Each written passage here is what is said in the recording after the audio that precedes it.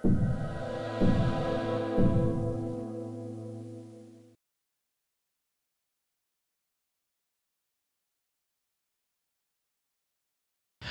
a brief introduction of myself. I'm Stephen Pierce. I drive our business development activities with our global medical device clients.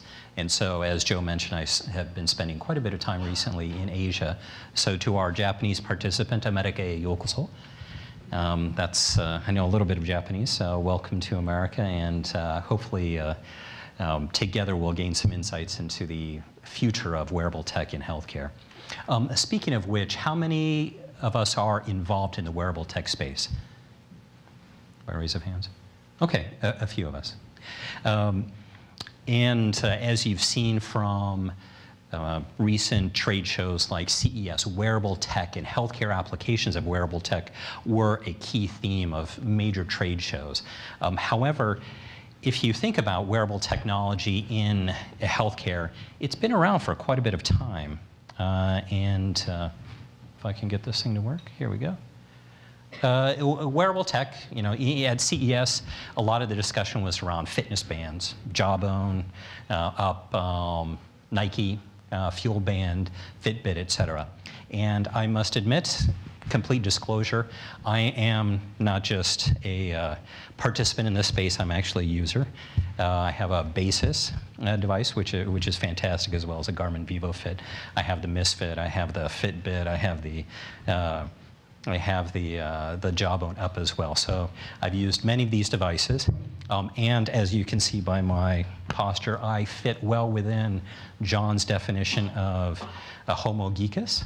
I try to avoid the, you know, fast foodorous subspecies, but based upon an extreme travel schedule and also high stress levels with a job, I will be a future user of many of your implantable devices, I'm sure, as well. Hopefully not a hackable pacemaker. But to that end, you know, IBM is doing quite a bit of work with medical device companies in the healthcare space, and we're also engaged heavily with healthcare providers and payers as well in defining how wearable technology can be leveraged to drive what we call smarter care. So I'll talk a little bit about that, about you know, areas where we view medical opportunities to be for wearable technology, as well as some of the challenges and opportunities in realizing that future. So just a little bit of a perspective on IBM. When you think of healthcare, you probably don't think of IBM as one of the, you know, key companies. But we are actually have quite a bit of involvement in the healthcare space. We have a number of professionals and clinicians who are part of our global healthcare team. We also have a self-pay model. So we are involved in setting policies related to the care of our employees. And we are investing significantly in healthcare technologies, as I believe Dr. Marty Cohn explained a little bit about yesterday. You know, Watson in healthcare would be one example of some of the investments that are being made. And not just in the healthcare space, but in adjacent spaces. We have an initiative around the Internet of Things and around taking data from not just medical devices, but from other devices that can be connected to the Internet in the patient's environment, whether they be a television, a camera, an air conditioning unit, energy-based devices, etc., to get a more holistic view of the patient, not just their clinical vitals, but also their activity levels, dietary levels, social components as well, because those are key to realizing this vision of smarter care, which is heavily focused not just on acute care, but also on early intervention and even, you know, preventative care. So, as I mentioned before, wearable med tech isn't new. As was mentioned in the previous presentation, you know, you've had implantable pacemakers, for example. I think the first one was developed in the 1950s by Siemens, I believe. So you have, and that's an image of that first implantable pacemaker. You've had, of course, vital monitoring suits used in military applications since the 40s and 50s. So wearable tech has been around a while. So what's new? Why the hype? Well, A lot of it is around what I call the 3 I's. We call in IBM the Smarter Planet 3 I's: interconnection, insights, and integration.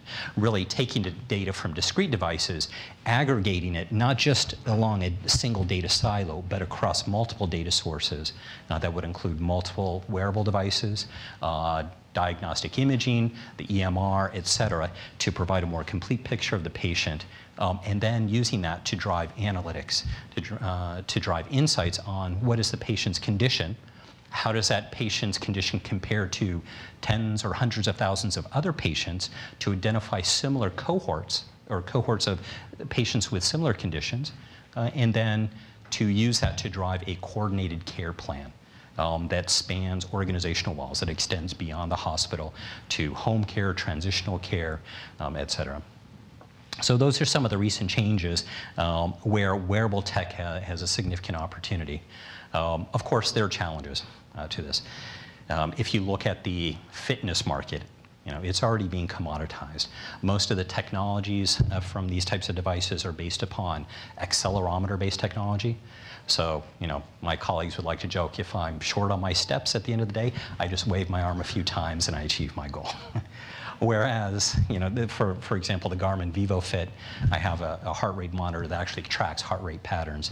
The Basis also as well has a wrist-based heart rate monitor. So we're starting to move into a direction of having more data of clinical value, but still, it's a long, long road. And the current devices don't necessarily have the clinical value, nor, and they're being commoditized quickly. As you've seen from the recent announcement from Nike and their discontinuation of the Fuel Band. There are questions as to whether a device itself can really capture financial value for the technology provider. So definitely issues around device commoditization and the business model. So selling devices in and of themselves won't necessarily be a road to success.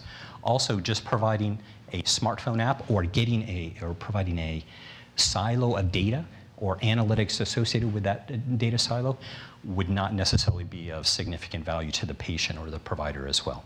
So, even this Garmin VivoFit has a great smartphone app.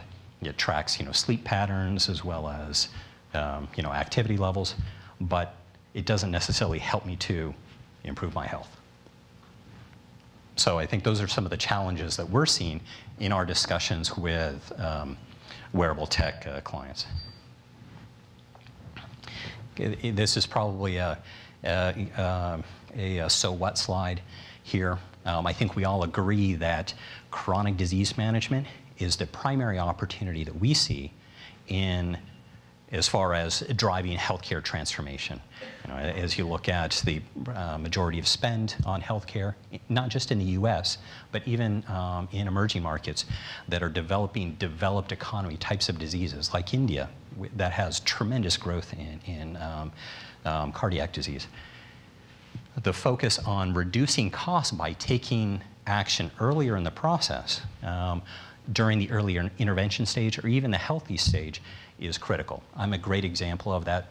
Genetic predisposition towards heart disease, not very good activity levels, 200,000 plus miles of travel, business-related travel each year. So my cardiologist should be telling me I need to take certain actions, and wearable devices will enable me to monitor my patterns and potentially drive benefits if done correctly, or drive positive action on my part. As you see from some of the quotes on the bottom, this isn't just kind of pie in the sky type of discussions, but there are significant growth potential in these markets on the order of estimated $20 billion in the next couple of years, and significant value from a healthcare cost reduction standpoint. McKinsey is estimating 10 to 20% reduction or savings in chronic disease management, which could be huge from an overall societal perspective. So how do we take action, and where are the market opportunities in the space?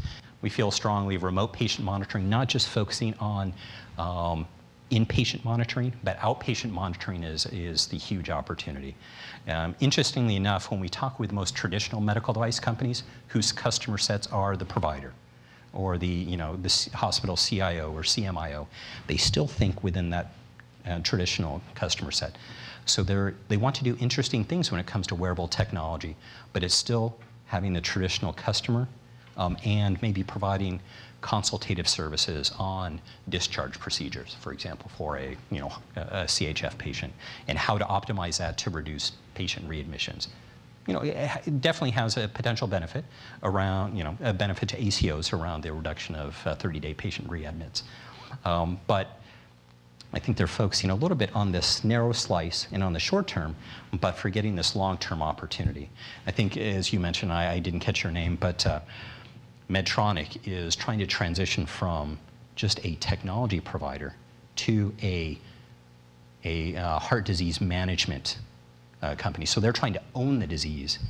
Even they are still siloed, because as you consider that most patients with heart disease have multiple comorbidities, then how do they extend beyond just heart disease into other diseases? And I think Medtronic, of all the companies, is probably the best position, because they also have diabetes and other associated diseases. So they have the potential to grow. And they are investing in acquisitions such as Cardiocom to really transition from a discrete product or technology provider into a solutions company. So I think they're making strides. That's one thing that I would suggest to you as you look at the wearable tech space, is going from just providing an very interesting technology to providing a disease management solution. But I'll get into more of that later. There's also an issue around or implications to product development and sales as you transition outside of the acute care environment. Many of my clients love investing in high-end, high-quality, very expensive technologies, diagnostic and therapeutic technologies that are focused on the acute care environment. But as you move into areas like residential care, assisted living, nursing homes, and even home care, price becomes a critical issue. And so being able to balance between investment in superior hardware technology and good enough hardware technology with the primary value being provided in software and services becomes more of a balance that a COO and VP of R&D needs to consider. So, we're talking with companies around doing data analytics in the cloud environment, and then of course, providing the data back to the provider or to the patient in a mobile type of format. So telehealth is, a key example of this transition between the hardware, software, services balance in a solution. This also applies to the emerging market. As you look at China and India, the ability of emerging market providers and payers to pay for these high-end solutions is much more constrained. So being able to provide a lower cost solution or lower CapEx solution with some type of subscription model that enables you to capture value, but is more of an operating expense or aligns their revenue and their costs becomes a much more important play. I think one kind of morbid example of some of the issues in emerging markets is that there is a established recyclable market for implantable devices in emerging markets. So you may see an internal cardioverter defibrillator that is actually recycled post-mortem and used in emerging markets. Still, because it's so high quality, it can be recycled and recertified, but the price point would be such that an emerging market can afford them. So wearables, of course, will enable a transition from more of a traditional care delivery process to a process that is more integrated, where you'll have data that's being captured in the hospital, integrated with an overall care plan.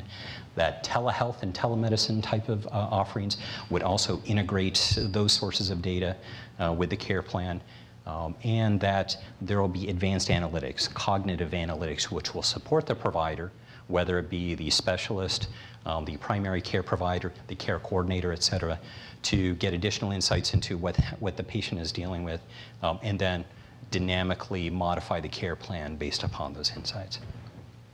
So, and you'll see a number of devices that go from cardiac rhythm monitoring devices to cell phone-based devices that Dr. Topol has used before when he diagnosed a patient suffering from a heart arrhythmia on a plane via a live core basic case that connects to a cell phone, to the pancreum, artificial pancreas that monitors glucose levels and can act as an insulin pump all in a kind of one integrated device. So a number of interesting technologies that are being developed. I think the one in the middle, we talked about Google Glass. Well, we're going one level further. Google is investing in contact lens technology. There are other companies that are also investing in this kind of technology to drive not just presentation of patient data, but also therapeutic value and diagnostic value to assess, do retinal scans of patients to identify, predisposition towards diabetes, or even, identify diabetic retinopathy. So there are very interesting technologies that are being applied not just in, the traditional wrist space, but across the body. So the opportunities to medtech companies are that you can get outside of the traditional market of dealing with the cardiologist, the imaging specialist, the emergency room physician, et cetera, into new spaces, into the home, into accountable care organizations, and again, into early chronic and healthy or wellness type of solutions. That said, there are also challenges. There are new competitors that are coming up. When I go to Asia, almost every company that I talk to in the electronics industry, not just in the med device space, whether they be in consumer electronics, industrial automation, networking, telcos, et cetera, all want to talk about healthcare. They see it as a great opportunity, and they are providing or coming at it from a unique perspective. Their primary relationships aren't necessarily with clinicians, but they have an understanding in consumer usage patterns. And so ease of use, or developing something that has a high tendency to be used, is something that they tend to be a little bit better at than traditional medical device companies. Also, they may have an additional presence in the home. They can embed a camera in their flat panel display that can then monitor a geriatric patient as they go about their daily routine. They can also provide rehabilitative services through that camera, where they can do image recognition to identify, is a patient doing their exercise appropriately, and then integrate that back into the care plan to say, okay, they did do their daily exercise. If they didn't, send a message to their son or daughter saying, hey, you may want to go check on them, or give them a call to encourage them to take action or to do their exercise. So they have a unique perspective in the healthcare ecosystem, which I think we can learn from, and also there's the opportunity to partner together with them. So based upon our insight and experience and discussions with a number of players in the healthcare ecosystem, we have this vision we call Smarter Care, part of our overall Smarter Planet and Internet of Things initiative. And that's really to drive healthcare transformation at 3 levels. The first of which, of course, is the connectivity level.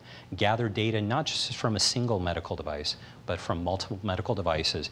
Gather environmental data, gather activity type of data, gather data from a smarter refrigerator on dietary consumption. Gather information from retailers, retailer loyalty programs to say, what is this?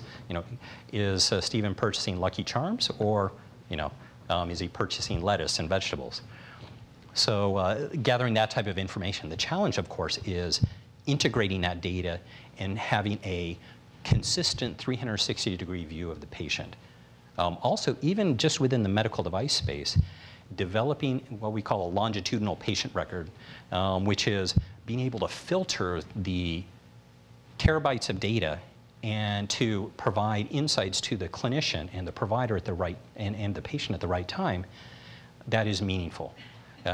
We've had discussions around image analytics with a number of radiologists, and the typical radiologist will not look at most of the data related to an angiography because there are just so many images. what is it, about 30%, 30 to 40% of clinicians, take significant or make significant use of an EMR. So relatively low adoption patterns. Even though EMRs are out there, the usage, effective usage of EMR is still limited because there's just so much data and a clinician does not have the time to get meaningful insights from that data. So being able to filter the data, put it through a sieve, as it were, and then drive analytics based upon that. Marty talked, I believe, a little bit about Watson, applying cognitive capabilities to provide advisory support to the clinician to say, what are the potential issues with the patient and what is the source data associated with those so that the clinician can make effective decisions. Again, Watson isn't a doctor, it's not making the decisions for the clinician, but it's an advisor that will provide the clinician a few options and help them to be more efficient. And then, of course, tying that to a care plan. Being able to coordinate care based upon the patient's condition is absolutely essential. And it's not just within the clinical environment, but it's in the social environment. It's within the community. It's factoring in lifestyle issues and relationships that the patient has. So those are the key components of what we call smarter care. And you can see some examples. At the top, there's a new kind of design that will be particularly applicable in the Chinese market, where I think you're going to have over 100 million COPD patients over the next couple of years, primarily based upon environmental factors.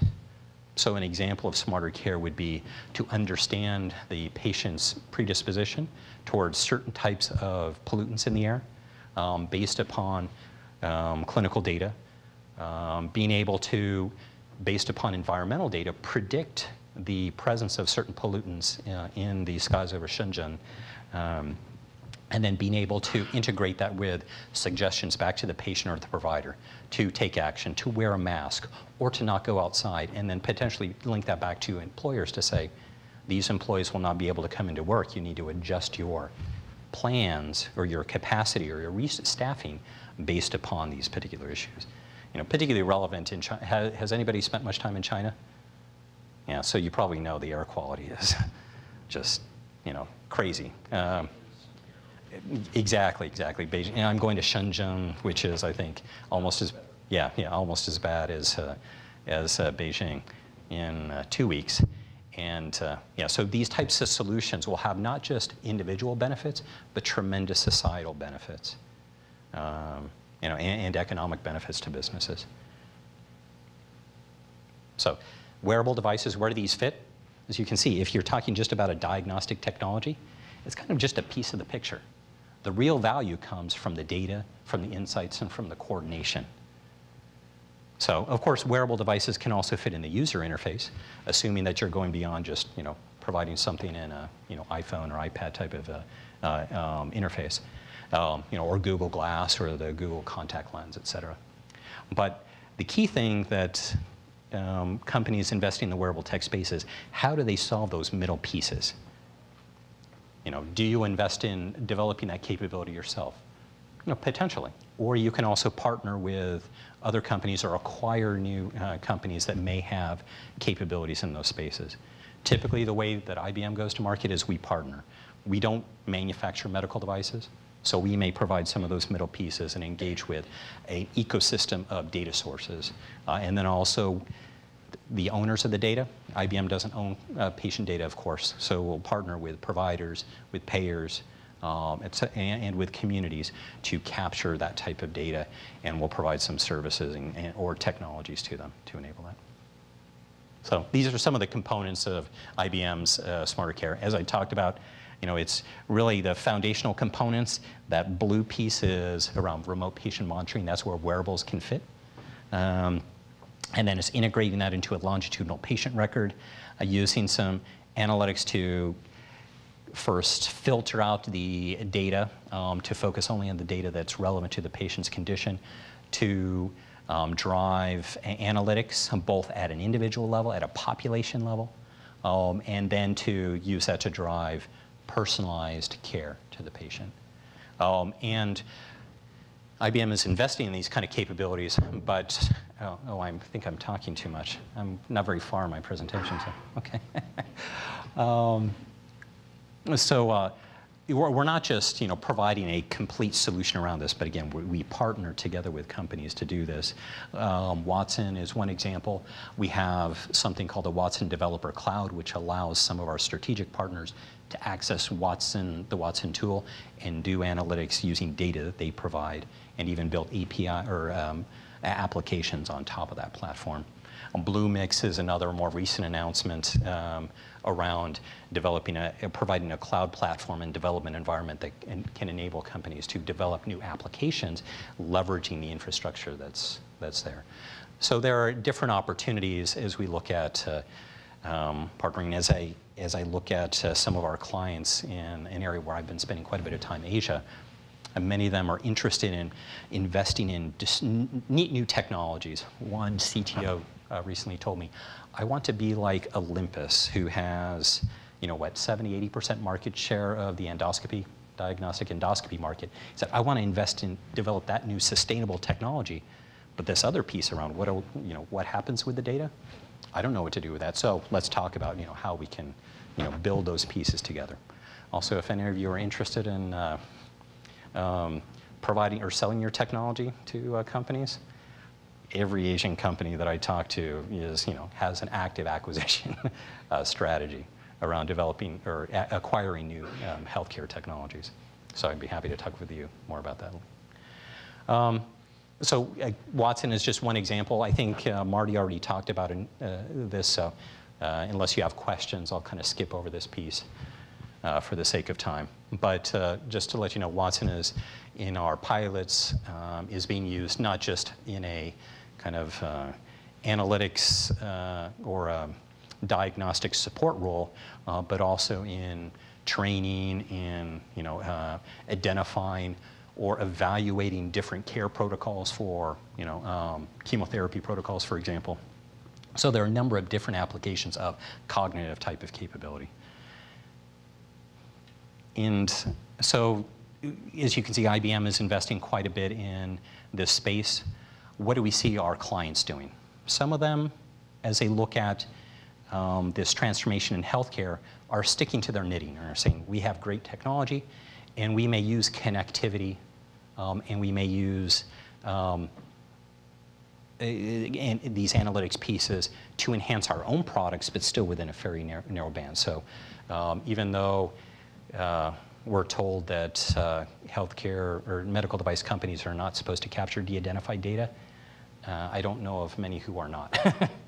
But they're using that to enhance their products, to say, okay, what features are being used? How can we improve the diagnostic value of our particular product? So it's tightly involved in the R&D and PLM process. But there are other companies that are saying, okay, we recognize that the value is not in the technology necessarily. Well, there's value in the technology, but there's an increasing value in the data. Right now we have terabytes of data that are just sitting around. Let's do something meaningful with that to provide, for example, population analytics, to provide consulting services back to providers on how they, again, discharge patients, and instruct them to look for these pre-symptoms towards readmission. So they're looking to expand their services. Still, the primary data source is their products. And then there are other companies, Medtronic, for example, who is looking to expand into disease management solutions. And you could even see potentially, and I've actually talked with an entrepreneur around a very low-end endoscopy device that is based upon off-the-shelf components that plugs into a PC via USB port that is targeted at clinicians in Africa. I'm not sure if you saw CNBC yesterday, but our CEO, Ginny Rometty, conducted an interview, and one of the things she said was, Africa offers tremendous growth in the future. And this would just be one example of that.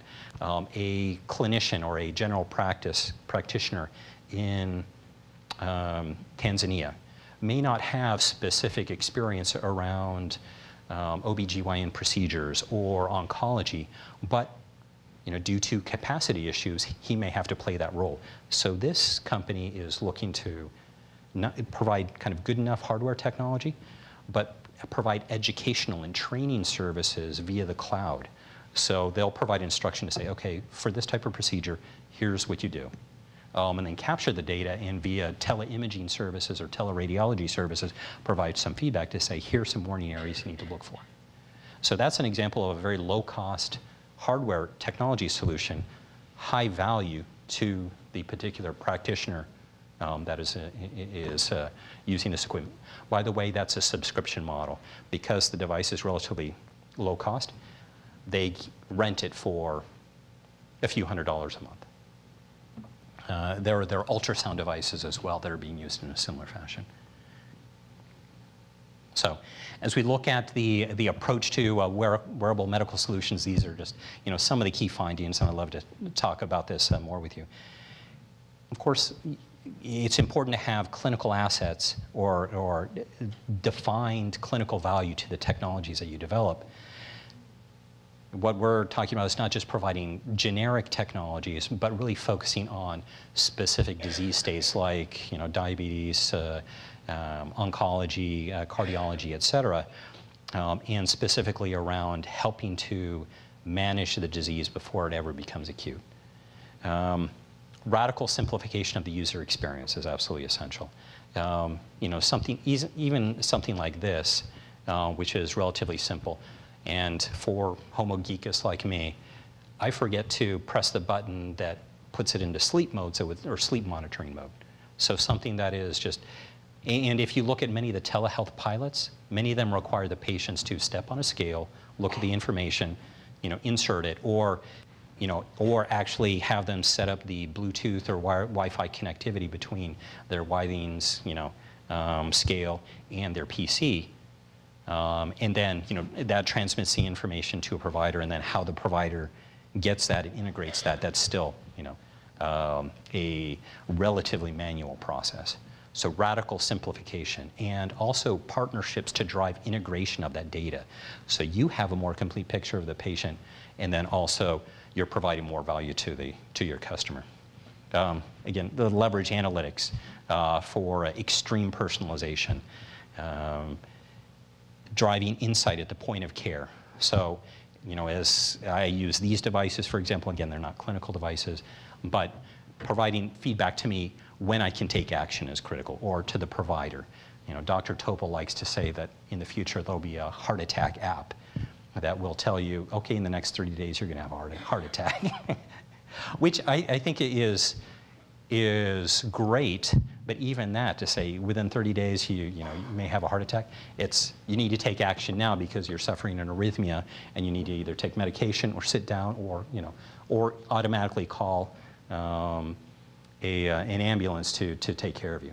So that's the kind of integration and extreme personalization that we're talking about, and insight at the point of care. Partnering is absolutely essential. Focus on value, as I'm sure you well know. Looking to new customer sets. Looking at emerging markets is a great opportunity because they're willing to invest. They may not have the balkanization of governance that is evident in the US. And so there are great opportunities in the Middle East. I think the Singapore Ministry of Health, for example, is running a study around telehealth for aging in place patients, so that they don't have to visit their doctor, but can get information on their state of health, and then appropriate action taken if necessary. And then also, you could have new customers even in developed markets. Walgreens, CVS, Walmart, they are investing in healthcare services, and they're still trying to figure it out. But to the degree that you can provide new technologies or new insights to them, that opens up a huge new customer segment for you. Around, for example, remote triage. Geriatric patients tend to visit Walgreens, quite a bit.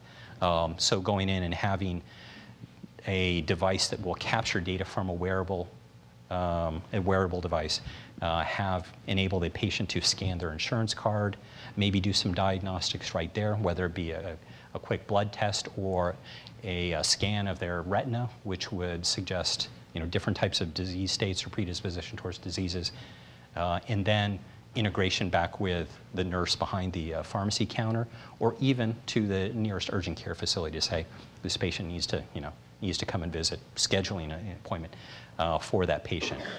Those are the types of opportunities as you look at wearable technology that will expand beyond just your traditional customer segment. And then, of course, to do all of this, the traditional product development process that is very hardware focused, of investing for years in technology, going through clinical trials, and then bringing that to, or doing pilots with providers, and then bringing it to market. That's going to change a bit, where you're going to need solutions delivery capability and sales capability, partnering capability, together with a multitude of different types of partners will be absolutely essential. So those are just some of the things that we're discussing with our clients, both medical device, medical equipment, life sciences, and healthcare payers and providers. So that's just a quick overview of where we see the wearable tech market going in healthcare and some of the activities that we're doing. Are there any questions? Joe, did I come in time? Okay, great. Yes.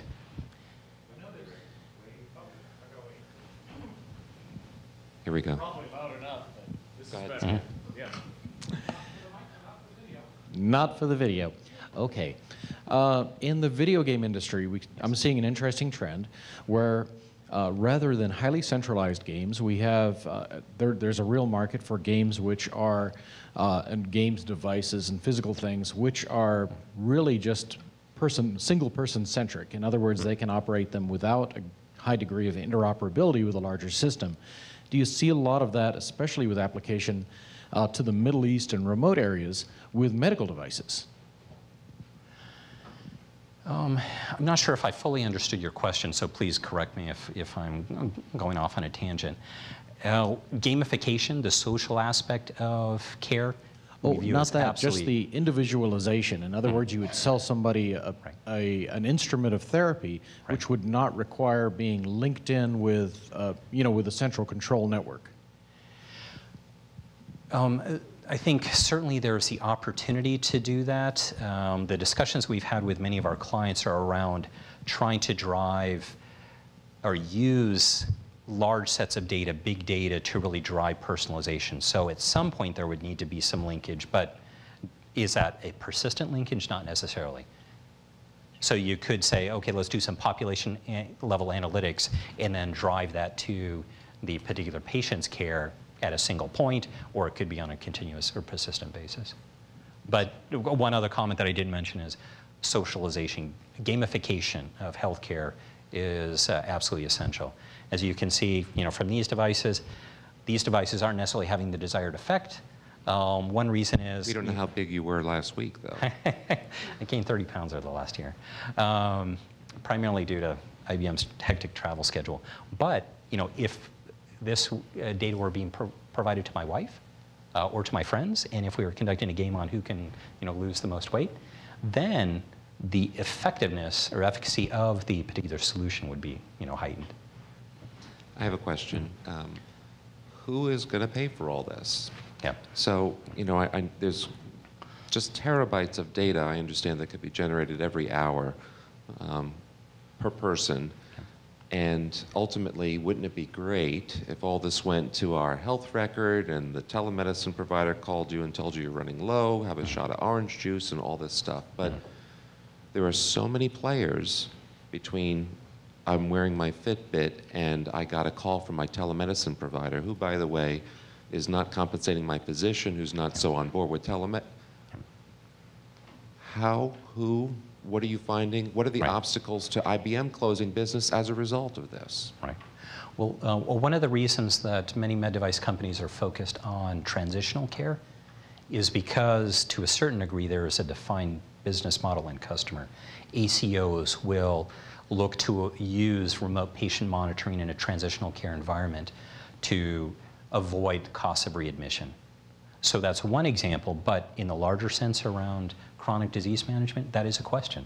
That said, there are cities that are starting to develop private partnerships around population-level health to drive certain initiatives around wellness and prevention of chronic disease. You'll see in Europe, for example, ministries of health that are investing in these initiatives as well. And then also on the other side, capitating services that providers can provide. So, one example that I'm involved in is outside of the wearable space, but diagnostic imaging centers in the UK, for example, have a certain capacity level, and they are not supposed to exceed that. So radiologists are starting to be consulted as part of the process for determining whether or not a certain imaging study needs to occur. So there are, I think, both carrot and stick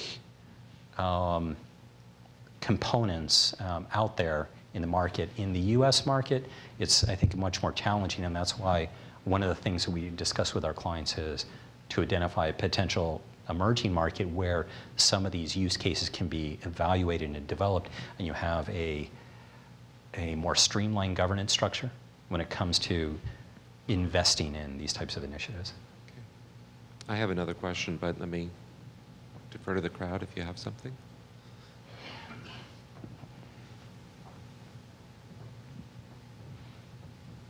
So you talked about what medical device companies are doing in terms of providing some sort of solutions to help hospitals manage their patients a little bit better. Given that there's so many new entrants in this space, Apple, Google, what is the real danger for device companies to ignore the consumer? I would say in the near term, in the US, there is limited risk. The providers and the payers still make the decisions and are defining the reimbursement model. In the future, however, are you familiar with Clay Christensen's Innovator's Dilemma? Yes. So an old professor of mine, great guy, by the way. He wrote a book called The Innovator's Dilemma, also a book around how his model applies to healthcare.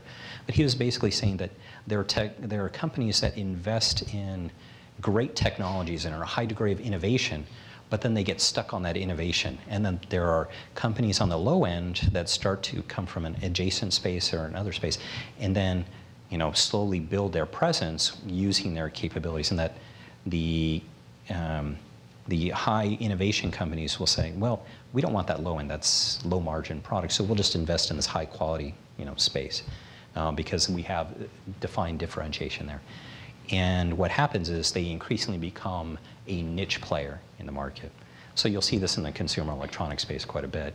But in the medical device space, that's happening as well.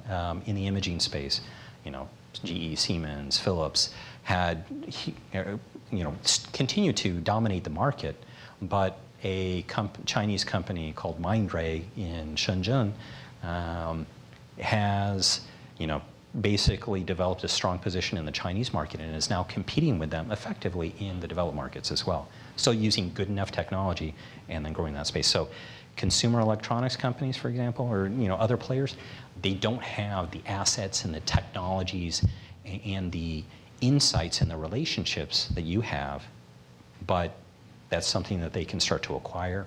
And then also, as you see this somewhat delayed trend towards patient-centric healthcare, that their presence and their understanding of the patient will play a greater role. And so I think that'll be important to watch over the next few years. For me, it's easy to imagine, 50 years from now, surely everyone will, and then go down the list of everything that will have worked itself out. Mm-hmm.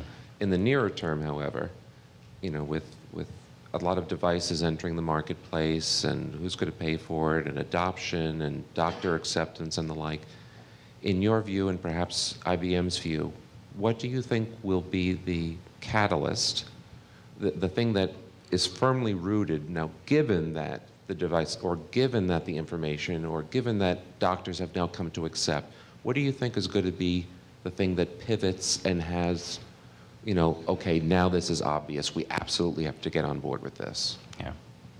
Now, there continue to be a lot of obstacles, whether it be, defined value of some of the data that's coming from from wearable devices. You know, what's the clinical value? What's the meaningful use? What are the issues around security and data and patient privacy, et cetera? I would say the inflection point is as you look at, and I focus more on emerging markets, the growth in, for example, India around diabetes and congestive heart failure, there is just a fundamental train wreck happening where the capacity, the available number of beds per patient or per capita will demand that something be done, that care be extended into the home, and they use technology to drive this. So I could see that the emerging markets will really drive this transition. The inflection point will be this issue between supply and demand. Those markets. We'll take our last question. Hi, Neha Sagal with a healthcare technology incubator in El Paso called Red Sky. Why haven't the superpowers that be IBM, Google, HP's up there as well, Microsoft come together and come up with a one-stop shop solution instead of separate, different initiatives? I mean, I'm seeing even the mobile companies, AT&T, Verizon, things like that. Why hasn't this? Is it happening, or is it going to happen? Yeah, there are always attempts to do some of that. You know, a number of tech companies are involved in a wearable and connected device healthcare interface called Continua, and IBM has contributed a certain transmission protocol, made it open source as part of that. So I think there are a number of initiatives that are going on, but to be honest, technology providers and even medical device manufacturers can't drive this. We're like the tail wagging the dog. It's the providers, particularly, you know,